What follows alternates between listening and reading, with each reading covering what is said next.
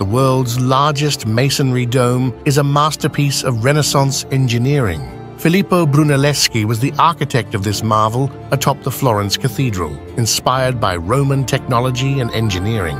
He designed a double-shell dome held together by brick arches and interlocking rings of stone and wood. These rings helped the dome resist outward spreading forces.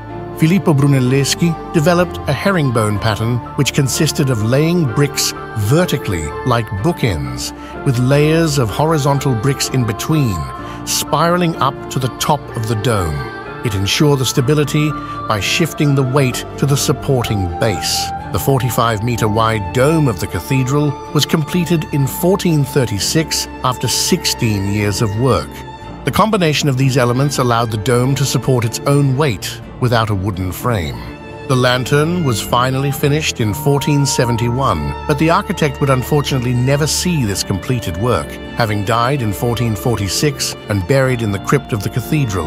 The excessive weight of the lantern was necessary to keep the 8 panels of the dome from springing outwards. The space between the 2 domes hosts the stairway to the lantern. The ceiling of the dome is decorated with magnificent frescoes depicting the Last Judgment, painted between 1572 and 1579.